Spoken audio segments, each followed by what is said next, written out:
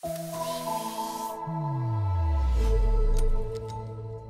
is a Native American ring that came in. The shank is cracked. So what we're going to do is try and repair that crack.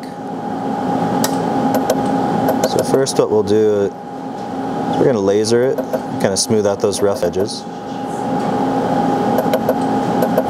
And what the laser does is it gets right down in there, pushes all the metal into itself, heats it, and it kind of compacts it. So getting all of that metal compacted into itself will help us to make a good, strong weld.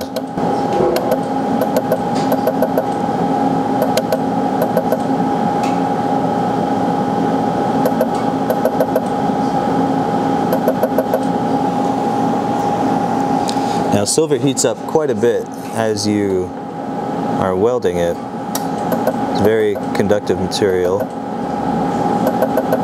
We're going to bring in a little cup of water just to help cool down the metal. With this particular ring, we have all these stones on there. We don't want those stones coming out or the glue heating up and the glue failing to hold those stones in. So we're going to use that water just to dip the ring every now and then we'll use the silver wire to fill in that crack.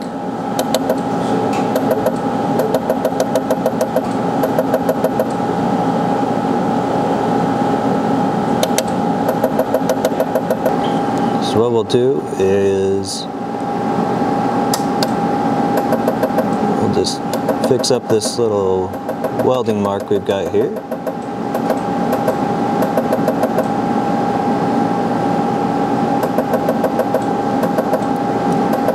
And we'll just fill in all those areas where the crack was. And cool off our ring. Again, we don't want those stones to come out or get heated up.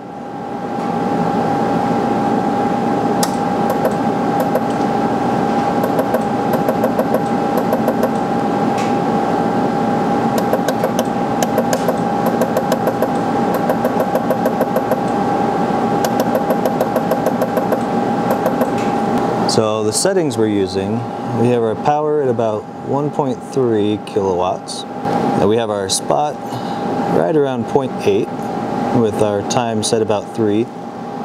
And we're on the pulse wave right now. I find that these settings are just generally pretty good for silver.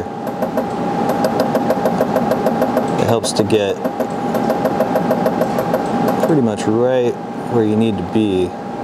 As you go smaller, as you work on smaller pieces, you'll need to change those settings and not be quite as powerful with the laser, because what'll happen is you'll just burn right through that metal. With thicker pieces like this, you'll need more power to get that weld to actually stay.